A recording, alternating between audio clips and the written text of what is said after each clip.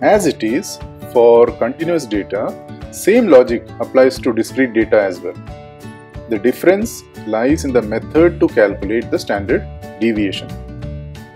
The method of estimating the standard deviation depends on the discrete data type and hence on the type of distribution that this set of discrete data follows. So if we take a scenario which is like yes, no, or pass fail, or okay, not okay, or 1-0, or defect, non-defect, basically when there are only two possible outcomes, such a data set follows a binomial distribution.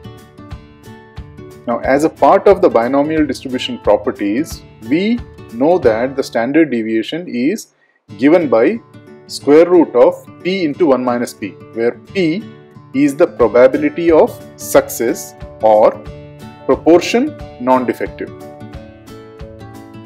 So if we substitute this value of standard deviation in the formula, this is what we get.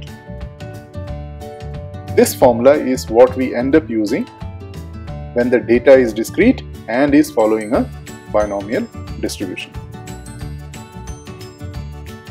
Here is the sampling size formula in case of discrete data.